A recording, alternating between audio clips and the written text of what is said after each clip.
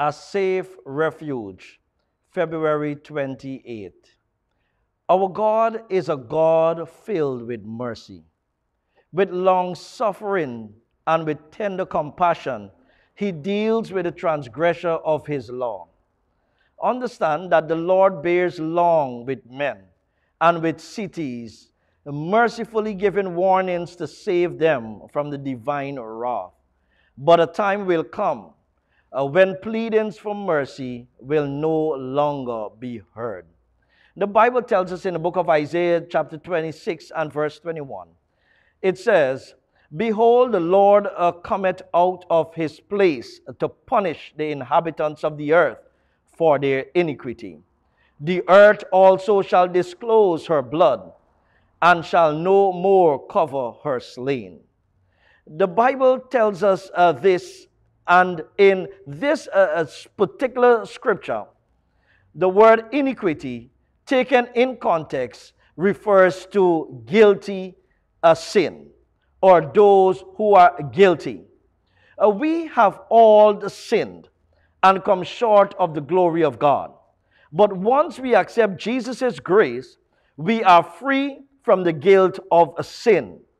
If we do not accept the grace of God, then we will be found guilty of iniquity or guilty of sin. You might be wondering how Christ will deal with those who would have been found guilty of sin. It is simple. Like the scripture says, he would have no mercy, for he would only be merciful to those who would have dealt with sin in the kind of way of allowing him to come into their lives for him to deal with sin. For if we do not have him in our lives, or if we refuse his grace, which is the pardon for the guilty sinner, then his mercy will no longer be extended to you and to me. Why not let us just trust his word today?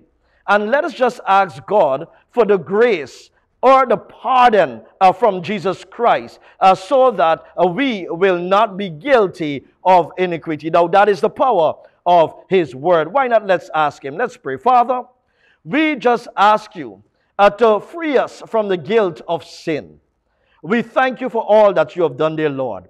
And we surrender our lives to you in Jesus' name. Amen. Remember, my dear friends, the power of the word every day will keep the enemy at bay.